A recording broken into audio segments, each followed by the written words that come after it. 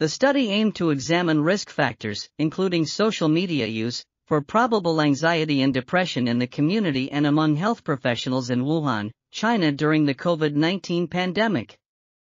The survey was conducted via WeChat, which is the most widely used social media platform in China. Of the 1577 community-based adults, about one-fifth reported probable anxiety and depression.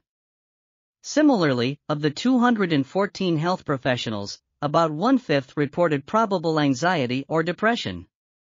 Around one-third of community-based adults and health professionals spent greater than or equal to 2 hours daily on COVID-19 news via social media.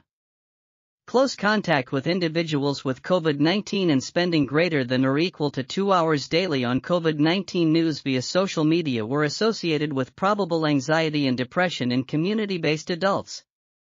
Social support was associated with less probable anxiety and depression in both health professionals and community-based adults.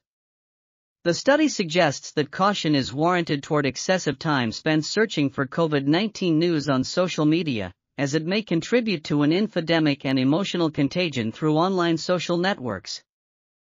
This article was authored by N.I., Michael Y., Yang, Lin, Leung, Candi MC, and others. We are RTCLTV, links in the description below.